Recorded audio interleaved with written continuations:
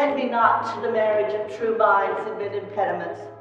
For love is not love, which alters when an alteration finds, nor bends with remover to removed. Oh no, it is an ever-fixed mark, which looks upon tempest and is never shaken. Oh, hello, I'm Diney Materi with the Red Lodge Theater Company.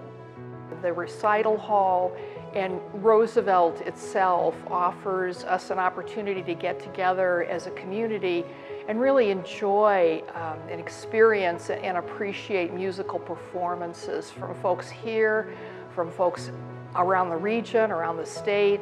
Even international visitors would be wonderful.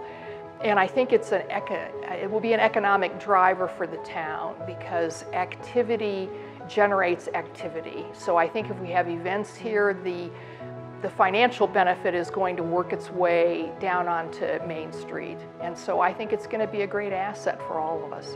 The great thing about having the Recital Hall and the larger theater in the same building is that it's going to generate so much revenue. It's going to bring people into town. If we can start getting professional performances traveling through this area, you know, they come into Billings and they come into Bozeman, but if we could bring it in, it's going to generate so much for not only for the off season in Red Lodge, but for the Roosevelt itself, which is going to be pretty fun to bring in a whole nother crowd of people like that.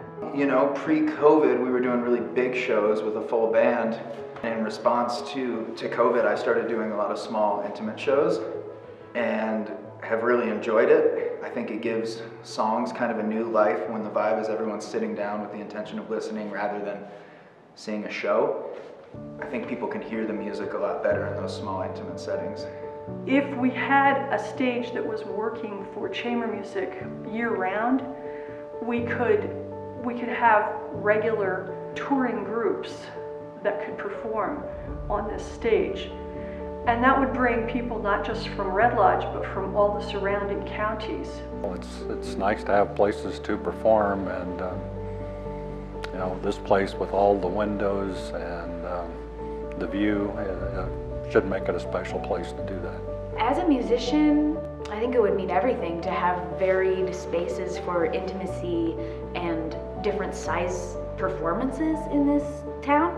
And so to have like essentially 3 sized gathering spaces in this building really allows us to have more artists come through and then tailor the space to whatever art is in that space. Large shows have an energy that is awesome. You know, you can feel the scintillating effect of you know, thousands of people.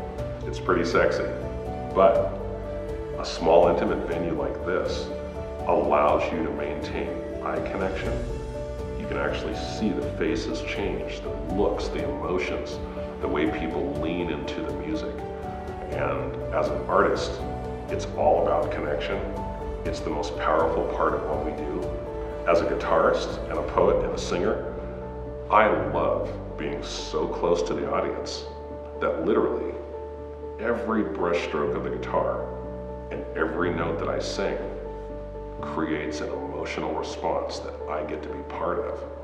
Having a really wonderful recital hall is a tremendous asset to a community. When you have musicians coming in and playing, it brings an economic boost to the community without being any drain on the community. We don't have to cut down trees or dig holes in the ground or tear mountains down to make something that's valuable and worthwhile to the community. We just come in and play, and people come hear us play. And that tends to spread money around the community really effectively.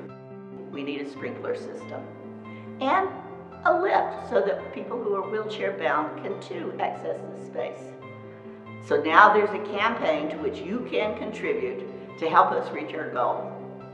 Grandmas, this is a great one to contribute to for the simple reason that when little Nancy and little George come up here to perform for the very first time, if you're like me, you're going to be able to hear every single word, and that's worth it.